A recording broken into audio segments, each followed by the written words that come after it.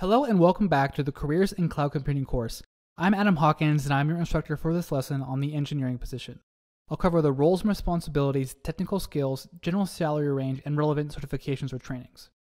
First off, the engineer position is sort of missing an adjective. Usually this is something like front-end engineer, back-end engineer, service engineer, mobile API engineer, web engineer, or even just generally software engineer, and the list goes on and on. You may have even noticed that the various other insert blank here engineer positions mentioned in the intro. So what makes them different? I'll tell you. The engineer we're discussing primarily focuses on writing code that lands in the customer's hands or in a product. Or in other words, they write new features, fixes, or even actually introduces bugs, and the general day-to-day maintenance of ongoing software projects. Now, the exact skills vary by domain. Consider the front-end engineer. This role targets websites and web applications.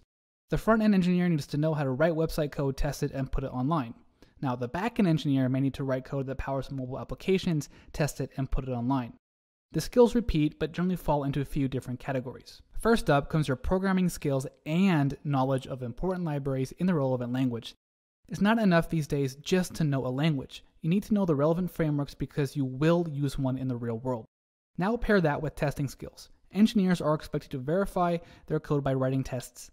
You'll see this called out as TDD or test-driven development, unit testing, or integration tests in job postings. Next comes databases. Most applications need a database to store data like user accounts or payment records. There are two different types of databases. These are RDMS or Relational Database Management System, such as MySQL, PostgreSQL, Oracle, or Microsoft SQL Server, and NoSQL, which is sort of an unstructured data store like MongoDB. The odds are the job will require experience with one or the other. Lastly, you'll need skills required to deploy the application.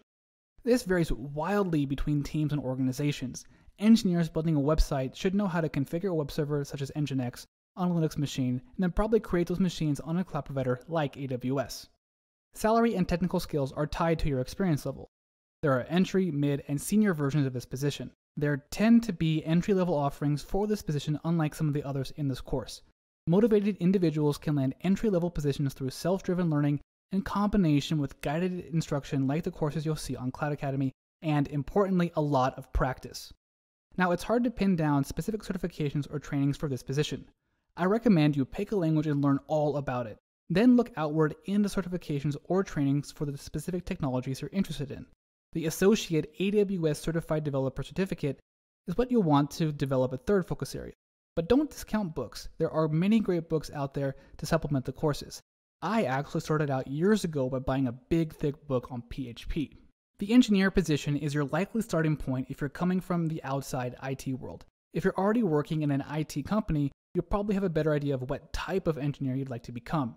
I'll leave you with some questions to ask existing engineers, or even better yet, in job interviews to better pin down the roles and specific responsibilities. Now this wraps up our discussion for the general purpose engineer. Let's refine it by discussing the data engineer in the next lesson.